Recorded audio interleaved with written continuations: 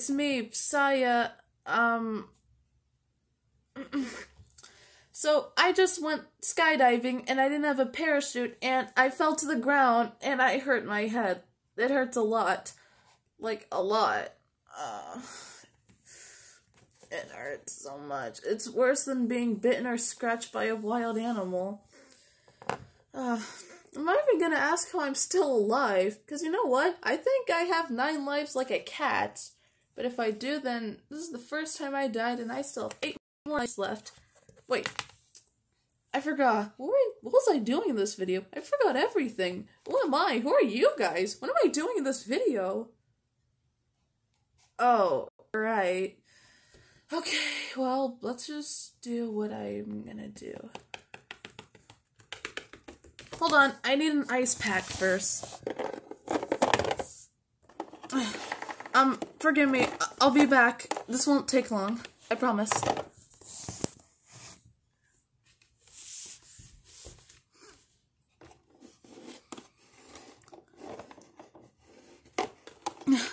Okay, I got an ice pack to peel my head. That probably won't do much, but let's just start this video.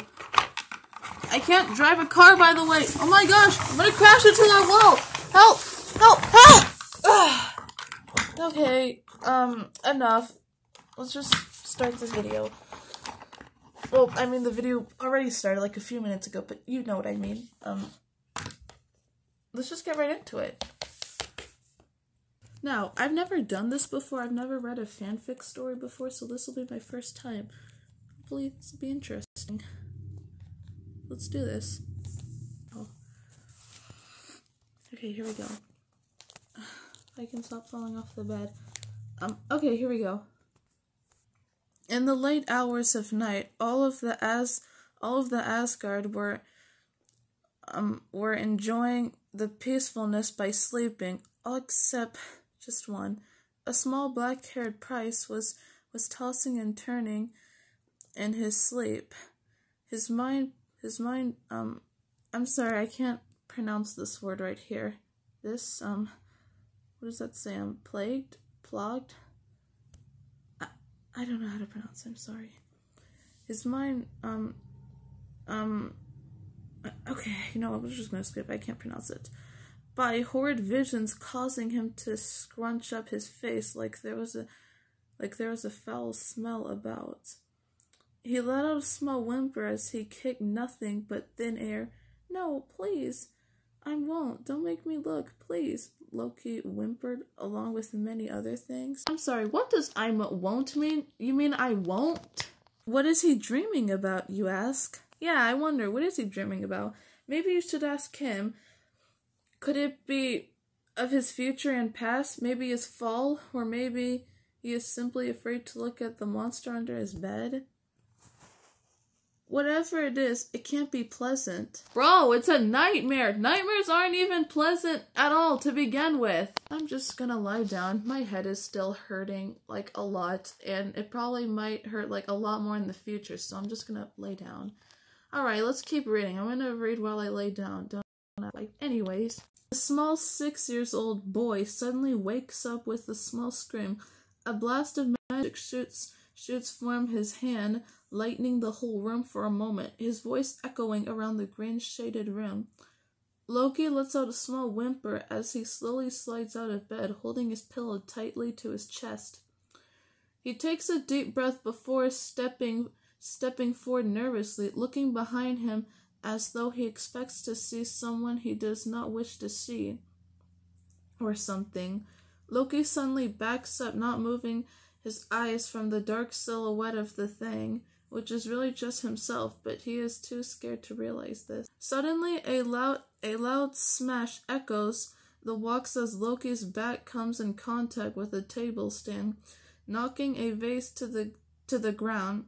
Water splattered everywhere. Loki lets out a small scream before jerking into a run, only to have him thrown off his feet from the water and onto his face. He whimpers before getting back up, curving his back and his though he expects something cold and evil to touch it. He more or less runs towards his door, pillow still in hand, turning the knob faster. Then you can say, "I am burnt. I think that says burnt with glorious purpose." I'm bored. I want to play. He doesn't turn around to close the door. No, he is much too scared for that. Instead, he does what any little boy would do in this situation. He goes to his brother. If you can see, I doubt you can, you would be able to see a flash of dark hair and green clothes tear across the hall and go 2 doors down from where he started. Loki slowly comes to a halt and reaches for the door knob of his brother's bedroom. He slowly turns the knob before pushing the door open and stepping inside. "Thor?" Loki calls silently, much too soft for his older brother to hear. Loki gulps before walking over to his brother's bed. "Thor?" Loki asks again, this time shaking his brother's shoulder lowly. A pair of tired blue eyes meets a frightened green pair. "Brother, what is it?" asked Thor softly, trying to adjust his eyes to the dark properly. "I'm scared," Loki answers with a whimper. "Was it the monster under the bed again?" Thor asked, already knowing the answer. A whimper is his reply. "Do you want to talk about it?" asked Thor softly for once. No, Loki replies. "Do you want me to help you scare the monsters away?" Thor asks again. A nod meets the blonde god's eyes.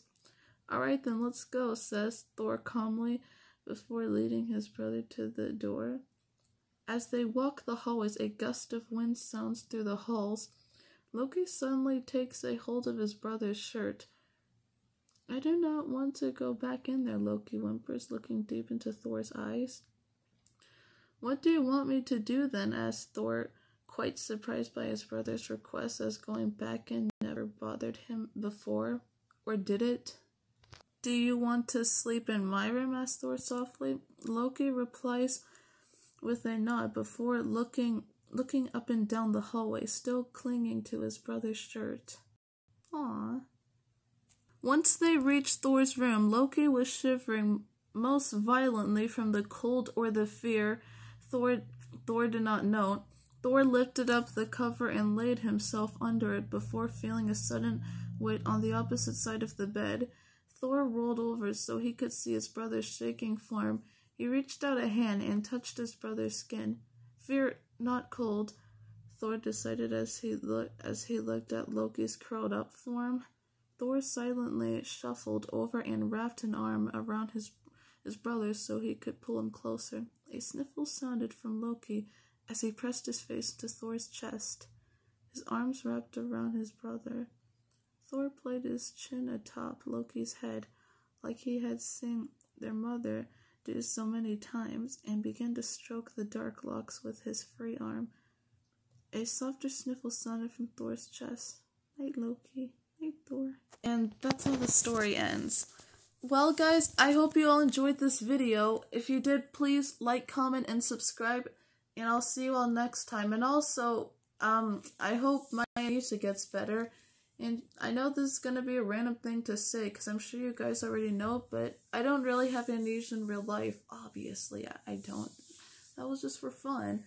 But yeah, anyways, I don't really need to say I hope I don't have amnesia anymore, because it's not like that's happening in real life. I don't want you guys to think that this is not happening in real life. So that's going to be it for this video. Goodbye. I'll see you all next time.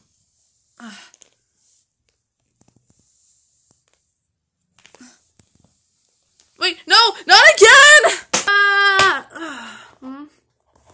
Hey, look, I survived. So I do have 9 lives like a cat.